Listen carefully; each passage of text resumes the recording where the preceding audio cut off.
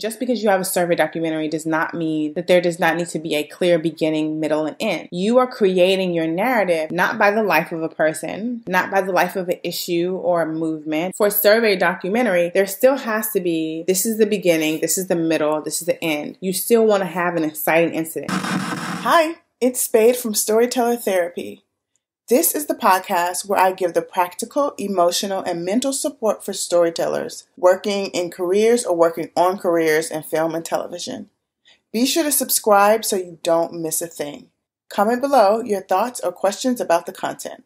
This podcast is also available on Apple iTunes, Google Play, and Stitcher. All right, let's get started.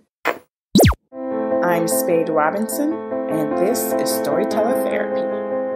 Listen, I am so excited about today's podcast.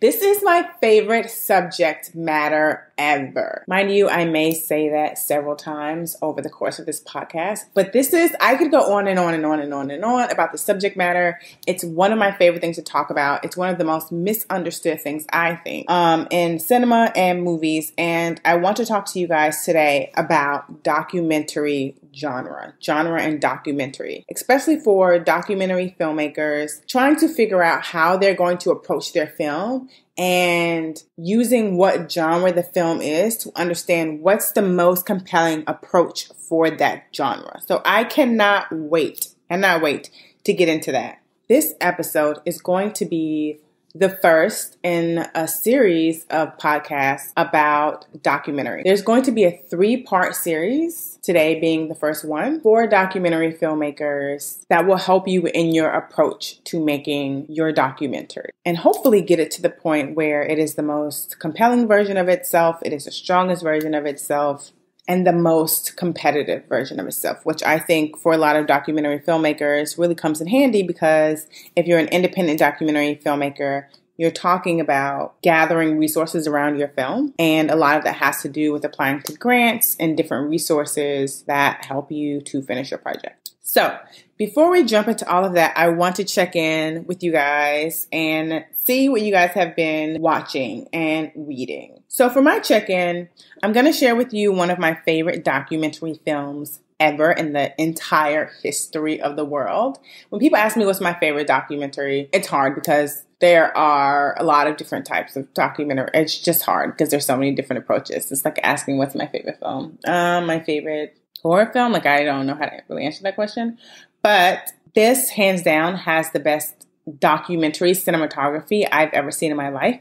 It's a film called Position Among the Stars, and Position Among the Stars is a trilogy of documentary films made by one filmmaker that followed one family over a very long period of time. The reason why I say it's the best cinematography I've seen, it's not because it's not like a 4K film. It's not the most high def, super slick film you've seen that was shot on super duper duper duper duper pro. I don't even know what the technology is that makes things look super bright and slick and glossy. This is not that movie.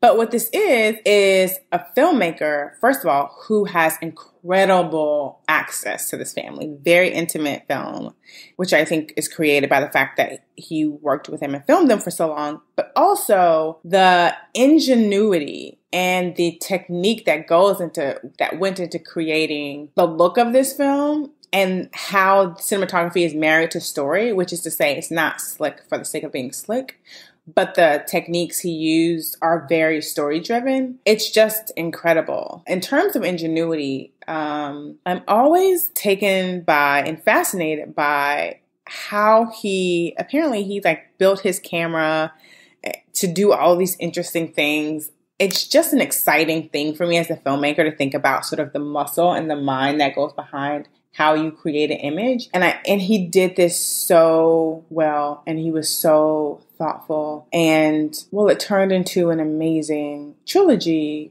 This film in particular, which is the last film in the trilogy, I believe, is just a great film. It's a great documentary, and it's beautifully told and it's beautifully shot. So I think that you should watch that film for those reasons. I don't think that if you're not a documentary filmmaker, that there's not a lot of things that you can get from watching his technique and how he shot it. I think it's something to look at. All right, let's jump into our therapy session. So when it comes to genre in documentary, the reason why it's such a passion point for me, I think because it's something that we don't widely talk about when we talk about approach to documentary film. We generally jump right over that and go directly into the subject matter and what the film is about. I've never seen a document. Well, that's a lie. I have seen plenty of documentaries that are not about worthy subject matters, but they are far and few in between. 99.9999999% of all documentaries are about worthy, important, significant, and urgent subject matters. That has never been the problem with documentary. The reason why you're not getting a grant or you're not getting support for your film has nothing to do with the worthiness of your subject matter. It has everything to do with the approach to the film. So what I've realized, and this is sort of where the therapy part comes in, is that there's a lot of anxiousness when it comes to making a documentary. You find something, a human rights lawyer in the Congo who is LGBTQI and they just got stoned yesterday, and you get on the first thing and fly there. Or for the people who don't have that kind of privilege, your great-great-great-great-great-grandmother has a wealth of stories about Black Wall Street when she lived through it and almost died. I guess that was not long ago, so it wouldn't be that many greats. But the point is that you have something worthy to say. You have a story that's worthy to tell. And there's this anxiousness to jump right in and figure it out later. And I cannot tell you. I think with a certain level of experience, you've been making docs for a while and you can sort of on the fly make really sound creative decisions, do it, go. If it's something where somebody's going to die yesterday, sure, go, get on a plane or go down the street and get on the bus or whatever. But if you have at least a little bit of a space, I need you to consider a couple of things. And I want you to work really hard, do the sort of mental and emotional work to come against that anxiety that says, if I don't do it now, I'll never do it. I think if you don't do it now and you plan out, you will do it and it'll be done well. And if you do it now and you don't have a plan and you don't have a strategy, then you're going to work really hard and perhaps you'll get really stuck and then you'll never do it. I mean, I've had that experience with my own documentary with as much as I know about documentary, and it's just not a good look. It's not necessary. Some films have to take forever, but some films don't. And I don't think majority films do. So I'm asking you to do that sort of emotional, mental work first and let go of that anxiousness. I have to now. Who can I get? What can I do? Who can I call? Oh, I know I can get this favor. Okay, let's just pause and first, identify what type of film you're making. So as I said when I was introducing the episode, a lot of people think documentary is its own genre, but it's not. Documentary is an approach or a technique to storytelling and filmmaking. And within documentary are all of these genres. I can't even go over all of them. I don't even have the time and space to go over all of them. First, before I get into the different types of documentaries, I want to be super clear. There are a lot of things that make a documentary compelling and engaging and high stakes and urgent and all of these great things that we want documentary films to be. One of the major things, the major ingredients that add to what is going to make your film a profound film in the current landscape, if you're making it today, if your film adds something to the conversation that's already being had about that subject matter. There are different ways to add to the conversation. You're adding to the conversation artistically, meaning you're doing something interesting with the form of documentary filmmaking or storytelling. The way that you're telling the story or the texture of how the film looks. Why you? What personal handprint or fingerprint are you putting on the film that no one else would put on because you are your artist and you have your worldview and you have your creative bent? The next thing is thematically. What do you add into the conversation thematically that is different or a shift or a deeper dive into the conversation that's already been being had in the zeitgeist around that subject matter. So, for example, my film is about rape in the Congo, and there's a ton of films from the victim's perspective. Perhaps I will go to someone who's done rape in the Congo, or perhaps I will look at the institutional factors Or perhaps I will look at this war that created a completely different dynamic between men and women. What thematically, what themes, what are you drawing out of it that isn't already currently in the zeitgeist? And then the next and last thing is factuality. I don't even know if that's a word, but the point is, what are you adding that's factual to the conversation? This is, I feel, very specific to documentary that isn't already being had. Which is different than the theme, because my perspective can bring out a theme that is very personal, and I'm the perfect person to make this film because no one is thinking about it this way. When it comes to facts, we're talking about what is this nugget of truth that illuminates why tell this story right now. Let's go into the different types of documentaries. What is going to be important to make a compelling version of this type of documentary? Hopefully you'll be able to identify your film in one of these categories. I'm going to start with a problem or issue doc, because every documentary is not a problem or issue doc, but most documentaries are a problem or issue doc. Most of them that came across my desk, most of them that continue to come across my desk exist in this space. What is really important to understand about the problem or issue doc is a new way of understanding. So if I have a film about the economic crisis, or something sort of more visceral, I think, would be hunger in America. What I would want to do is to make sure that what my film does is bring about a new understanding around this subject matter. So when it comes to hunger in America, what's already happening in the conversation around hunger? And hopefully what you've done is you've pared it down to be more and more specific, because that's just going to make your film a better version of itself. So hunger in America is a bit broad, but you may do hunger in America within a certain community, hunger in America within a certain age group. So hunger in America for elderly Americans who live in cold climates or whatever. What I want when I watch your film is to have a new understanding of this issue. Most people who are the audience members for documentaries already realize that hunger is not a good thing. I want to have a more nuanced understanding of what it looks like. And that's why you're making this film, to show me what it looks like. For that kind of movie, either your archival or your verite footage has to be designed in such a way that by the process of watching this film, I'm coming away with a deeper and more nuanced understanding of this thing. And you get to that by A, doing a lot of research, but B, casting. Casting doesn't have to be like my main character in the film. Casting can be a community. Casting can be a place in the world. Casting can be a specific time period. Like, when do I need to shoot this? If it's going to be about elderly people in these cold climates, it behooves me to go there in the winter to really see it, right? So you want to make sure that the casting you decide to use is going to reveal something to us that may not be brand new, but gives us a more complex understanding of this thing. And then you can do whatever you want to with that more complex understanding. It could be a question that you answer. It can be something you leave open-ended. The most important thing is that your film gives me something that will shift or change my previous knowledge going in, my previous understanding going in. The next is the verite documentary, which is one of the most popular ways to make documentaries, especially now, because people see it as a very sophisticated way of filmmaking, because it's so incredibly enjoyable to watch so many times. It's the way a lot of fiction film works, where you watch people do things. Through the course of the story, things are revealed over time. People's humanity or flaws or triumphs or whatever is revealed over time. Because of that, people have really taken that on as a form of storytelling, and it's a favorite. So because of that, it's something that you want to make sure that your story will be revealing something over time. Given that we're talking about adding to a conversation, how is this reveal going to be additive? I think is such an important thing.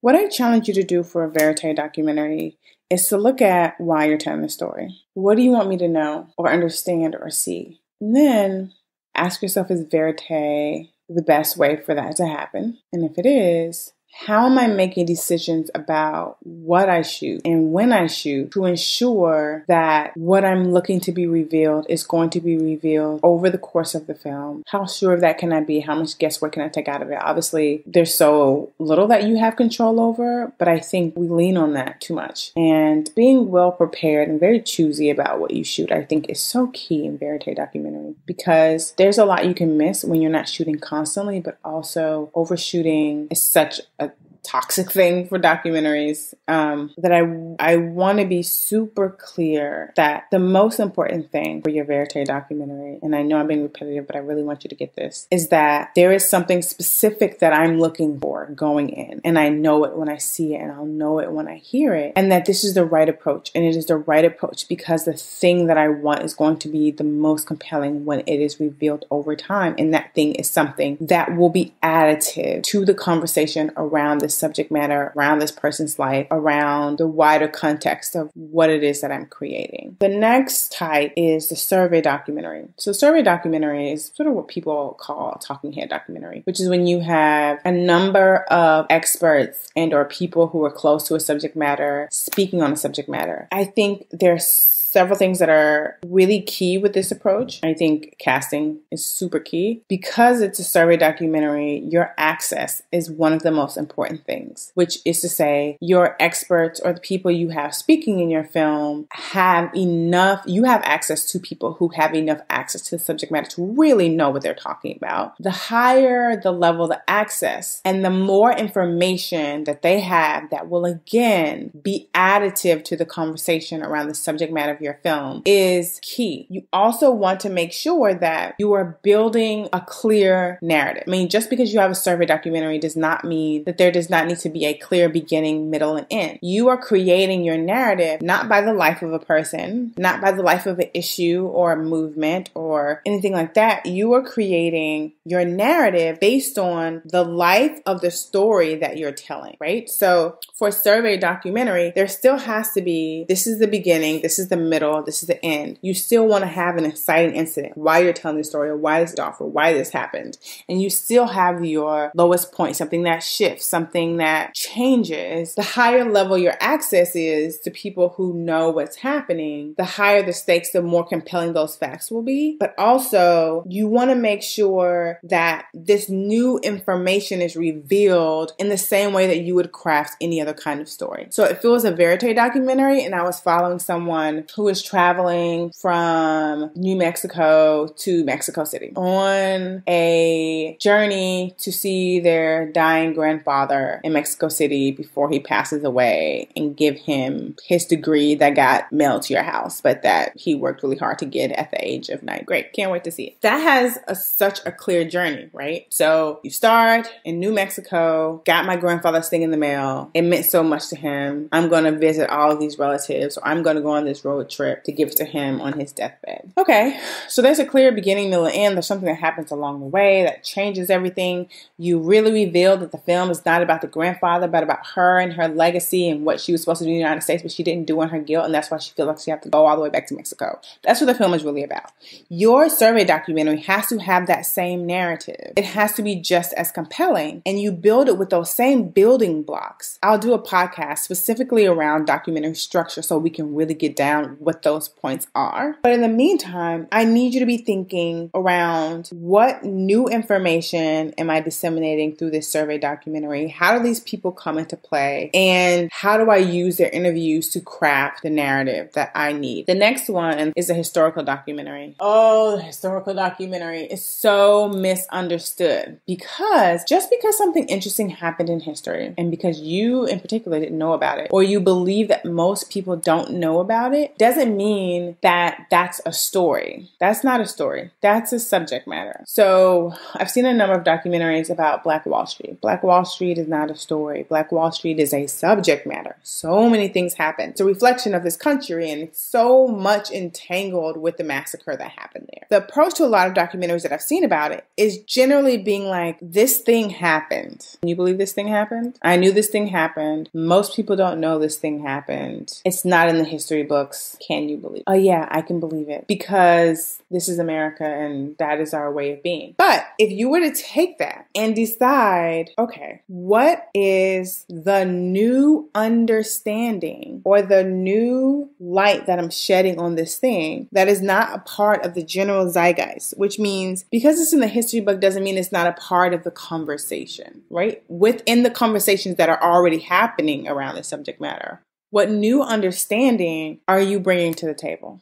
So if I were to do a documentary about Black Wall Street, my documentary could be about the education or the miseducation around Black Wall Street. My documentary can be about the rebuilding of Black Wall Street and the institutional factors that created barriers to that. My documentary could be about the dissemination of wealth within the Black community as seen through the eyes of this one family. My documentary could be about one 13-year-old middle school student. Are you 13 in middle school? I don't know. One 13-year-old middle school student who is taking a tour around the country and talking about Black Wall Street. If I wanted to be a historical documentary, looking back doesn't have to be void of the present. How I'm being additive to the conversation could very much be creating a forward-going story created by a backward-facing context. That's one version of that. However, if I wanted it to be purely historical, all archival, no forward-going story, then I would still have to craft a narrative that is compelling and additive, which means it would have to be the marriage between clear beginning, middle, and end. This is why it's compelling for these main reasons. It has to be cohesive. It should illuminate something different. You should have access to the right experts or to people who express your unique viewpoint on this historical story. And I really believe that paring down, especially when it comes to historical documentaries, paring down your story, your subject matter to a story,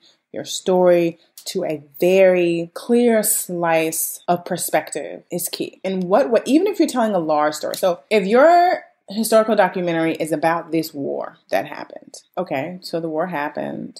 Why are you telling this story? I'm telling the story because this war happened and nobody knows about it. Okay, that's not good enough. Somebody knows about it because you know about it. So what about this war is both significant, has contemporary relevance, and that you as a storyteller bring your unique set of things, your view on the world, the place you are in life, your understanding, all of those reasons why it's important to you.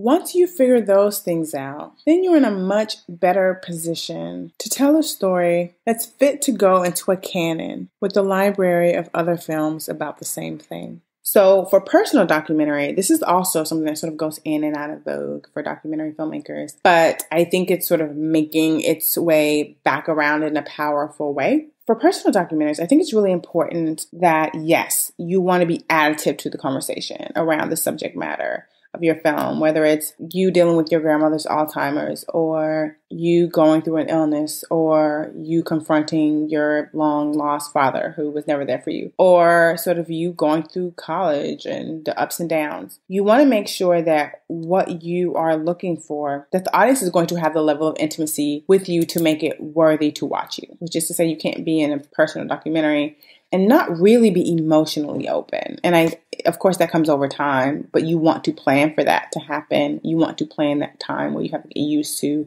being on camera and letting your guard down. And then making sure that you do give that intimacy, that level of intimacy to your audience or access to you emotionally. What is to be revealed over time is always going to be some version of your humanity. So that's what you're building, right? You're looking for a universal theme to emerge over the course of your project. And you're looking to be surprising to yourself, which is so hard because you're directing the documentary, you're in the documentary. Trust me, I get it. It's not an easy thing to do, but you have to be able to step outside of yourself as you're developing your film and look at your narrative. Look at your structure and say, okay, I'm shooting from this time to this time, or I'm shooting from here to perpetuity, but for the foreseeable future, and I'm looking for this thing, I'm waiting for this thing to happen, or I'm following myself through the process of this thing. And what I'm hoping to emerge, this universal theme, but my own version of it. So I'm being additive to the conversation around family in this particular way. And this is how I know that I've gotten there. And I think what you're really looking to happen is you're looking for the moment where you set out to make this film about this thing. And over the course of the filmmaking process, it has become about this much deeper thing. So the idea in narrative film where you have somebody who has this want, they go after this want, and in pursuit of this want, this need is revealed. And in order to overcome this obstacle, they have to overcome this need. It's the same thing with a personal documentary. Like that's the narrative that you're looking to build. And you may not be able to complete it with a full circle. It may not look like any other sort of 3-structured film, but you want to get as close to that as possible. And the priority is still to reveal something new or shift or have a new understanding through the process of watching your film as an audience member. So to recap, the first thing I'd like you to do is to take a step back before you start making your documentary. Resist the desire to jump in headfirst. Acknowledge what type of documentary you're making and make sure that you have these priorities set as you go into your film. For a problem or issue doc, we're talking about a new way of understanding. For a verite documentary, we're talking about your themes, your story being revealed over time. For survey doc, we're talking about access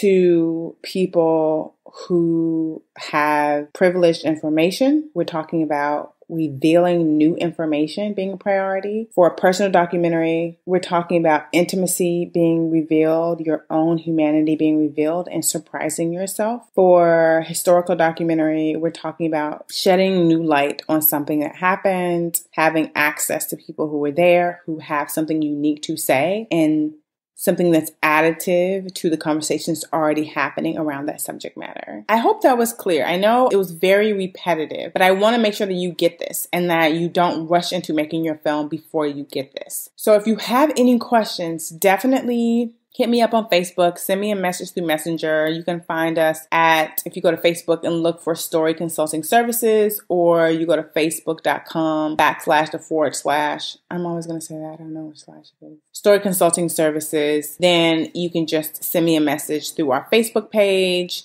if you have any questions about that, and I'll be sure to answer your question, whether I answer it through the podcast or I answer you personally. I'll definitely get back to you. I know it can be confusing. So for Q&A, the question I got this week was, who is my favorite documentarian? And I don't have a favorite documentarian per se, but I can tell you 2 documentary filmmakers that made 2 films that I absolutely love, and I'll probably go into detail about the both of them in our updates at some point because I love these films so much and I love the breadth of these filmmakers' work so much. One of them is Laura Poitras. She made a film called Citizen4, but she has an entire breadth of, like, her whole work is around these sort of government institutions and uncovering certain things about them that is not public knowledge. Citizen4 is a perfect example of the combination of a verite documentary and a problem or issue doc. It's so incredibly well done because it does exactly what I'm talking about in terms of